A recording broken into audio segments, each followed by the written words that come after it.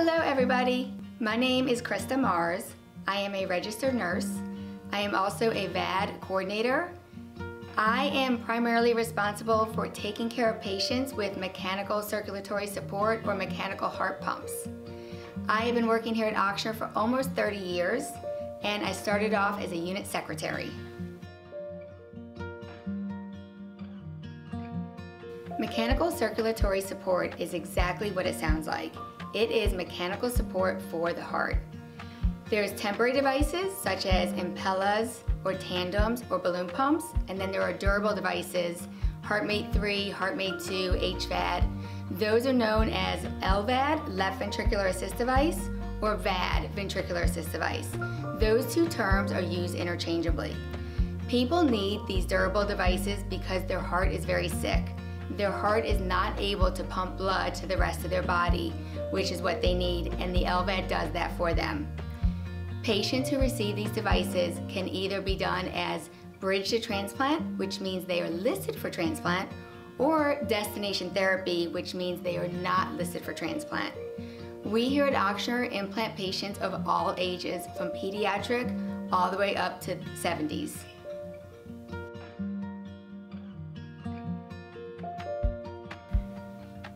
Educating patients to take care of their LVAD is a team effort. We spend a lot of time educating them ahead of time. We have the nurses on the units, the physical occupational therapists, the advanced practice providers, the surgeons.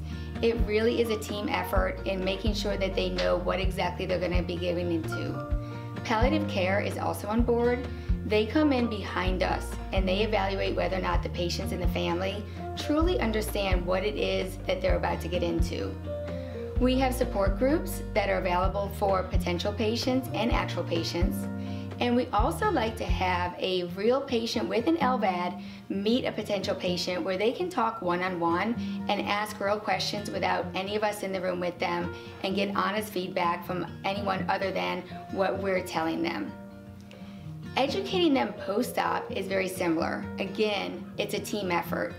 Physical, occupational therapy, and speech therapy, they spend a lot of time teaching the patient about their equipment, walking them. The nurses start to teach the caregiver about the dressing change. They meet with an equipment coordinator who also goes over everything. And again, it's an all-comers, it's a group effort. We as VAD coordinator, we come in the middle and at the end of all this, we make sure that all the pieces of the puzzle are put together and that the patient truly knows how to take care of themselves and their LVAD and their equipment. They know what to do in the event of an emergency, how to get in touch with us after hours, how to troubleshoot things, and kind of wrap everything up all in one so that the patient can live a long life without many complications is the goal.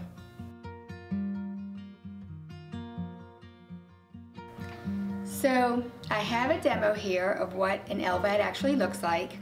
What I'm holding in my hand is a HeartMate 3 LVAD, and this is what is implanted into the patient's heart, sitting inside of their chest. This piece right here goes directly into the heart, and then this is all connected to the heart, and then this is tunneled out through the stomach where there is going to be a sterile dressing change that will be performed every day on the patient by their trained caregiver. The blood goes into the LVAD right here, and then it is exited through this outflow graft, and this is sewn into the ascending aorta, sometimes the descending aorta, which is the large vessel of your body that distributes all of the blood that the LVAD pumps through. One of these is running in water right here, which is difficult to see, but it is running in water, and that is what it does. It just continuously runs. We set the controller, which this is the controller. We program the controller using this monitor here, so we change the speeds and we can actually interrogate the device and look for alarms and troubleshoot using this monitor here. We tell the controller what to do, and then the controller actually tells the pump what to do.